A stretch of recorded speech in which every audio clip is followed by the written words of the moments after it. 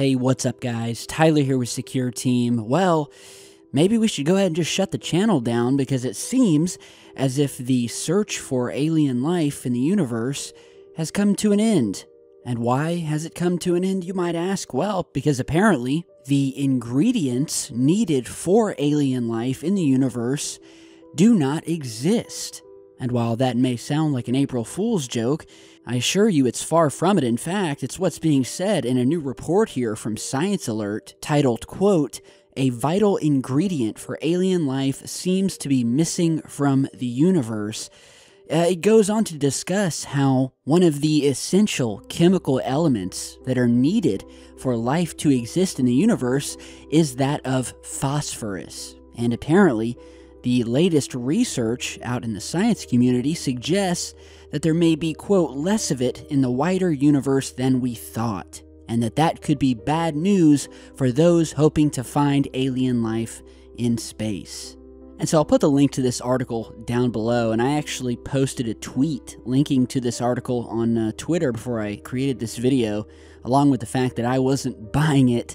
And I'll tell you why here in a minute, but just kind of paraphrasing, and you guys can read the whole article, but it basically states that phosphorus is thought to be an essential ingredient because it triggers a chemical reaction that is necessary to spark the development of organisms, which was carried out here on Earth via meteorites. And in this new study, researchers examined readings from the William Herschel telescope in the Canary Islands, where they basically measured the infrared light produced by phosphorus and iron in the Crab Nebula, which is this massive gas cloud that was left over from a supernova located around 6,500 light years away from Earth.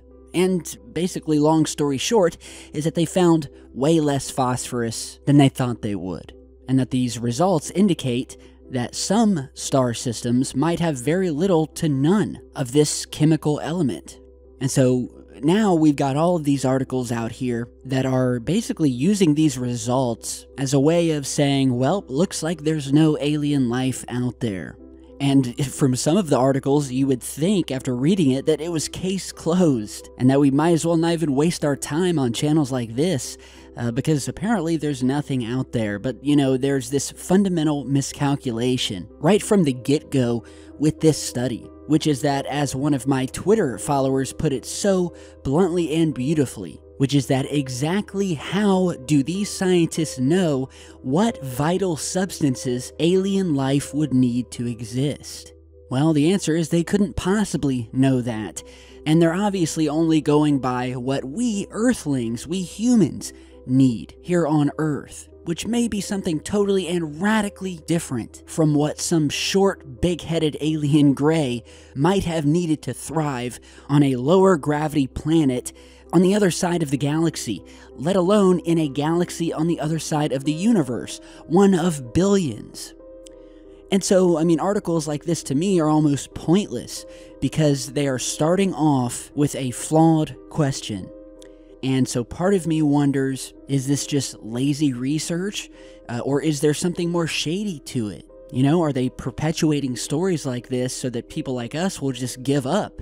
You know, and it's almost like they just want us to believe, and they want, like, the research and the topic of aliens to kind of fall to the wayside with the way that the Easter Bunny would, or Santa Claus would to a child, whereby when you're young and you first hear about it, you believe that there is ample evidence that these things exist, and how could they not?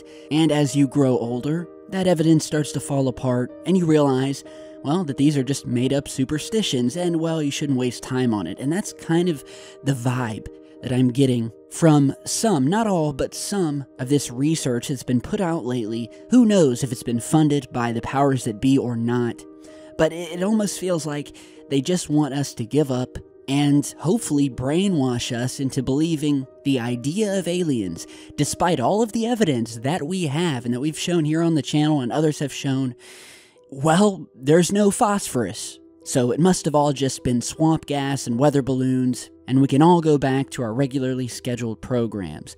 So, like I said on Twitter, I'm not buying it. I don't think any of us could fathom what the chemical makeup is of an alien being, or how they came to be in the first place, and what genetic changes have occurred over the millennia, and whether it got to a point where they even needed to be created genetically, and whether they are, an entirely new being that is made up of some sort of crazy, out-of-this-world nanotechnology, just some sort of crazy stuff that would totally blow our minds. And here we are with titles like this, talking about how alien life probably doesn't exist because we couldn't find phosphorus.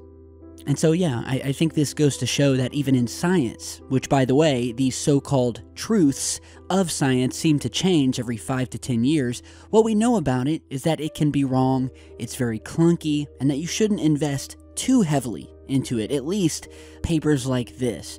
So, again, tell me what you think down below. And before we go today, just real quick to add, for those of you who've been following the last couple of videos, we've been talking about strange weather, mysterious things happening around the world, and the animal life on planet Earth that seems to be acting very strange lately. And if you don't know what I'm talking about, just watch my last 3 or 4 videos to get yourself caught up. But suffice it to say, animal life, and up until today, a lot of birds especially have been acting really strange. And well, now it would seem that other animals are doing it as well. And in my home state, nonetheless, where people are reporting so-called zombie raccoons freaking out the local population. So check out this news clip from WKBN 27. A strange weekend for Youngstown police. A jump in calls for raccoons acting strange, but we're told it's not because they have rabies. Tonight, First News reporter Molly Reed shares a first-hand account from a man who saw one of the raccoons and took pictures of it. Plus, we're hearing from ODNR about why the animals are acting this way. Molly has more details tonight at 11. In the past couple of weeks, Youngstown police have been called to over a dozen of these raccoon calls, and all of them have the same report of what they are calling strange zombie-like behavior, and all of them are happening in the middle of the day. Looked over there and he got distracted and he saw a raccoon coming our way. Robert Cogasol's playtime with his dogs was interrupted by a feisty and sick raccoon last week. I got the dogs back in the house. The raccoon follows us right to the front door. Once inside, Robert, a wildlife photographer, grabbed his camera to document what he called extremely strange behavior. He would stand up on his hind legs, which I'd never seen a raccoon do before, and he would show his teeth, and then he would fall over backwards and go into almost like a comatose condition. Robert attempted to scare the raccoon away, only to find the animal was not interested in leaving. He'd come out of it, walk around, and then he'd do the same thing again. Youngstown police were called to 14 similar situations in the past 3 weeks. Reports detailing particular behavior and large noises or motions not scaring the animals away. The majority of the calls happened in the daytime too, and raccoons are nocturnal. Those animals, including the one in Robert's yard, were ultimately euthanized. The Ohio Department of Natural Resources tells me it doesn't sound like rabies, but rather a disease called distemper. Raccoons are really prone to getting several different diseases that even amongst themselves can be devastating to the population. Jeff says diseases like this stay local and eventually die off. When you end up with just a couple individuals left that aren't as susceptible to it, then the disease kind of dies out for a while until the populations grow again. And Jeff says trapping is the way to keep the sick population down. He says once you do trap them, though, do not relocate them. These ones, unfortunately, have to be euthanized. In the newsroom, Molly Reed, WKBN 27, First News at 11. So what do you guys think? Could it all be chalked up to just some disease, or is there something more to it, and does this relate to the other strange animal activity we've been talking about lately? Like I always say, time will tell. So, creepy stuff happening in the world. Thank you guys for stopping by today. Be sure to follow me on social media, all the links down below. Stop by and check out our online merch shop, which is a fantastic way for you to support the channel and look sharp doing it. So I'm going to get back to being wide awake and not sleeping, so remember to take your NyQuil, and I'll see you guys back in just a bit.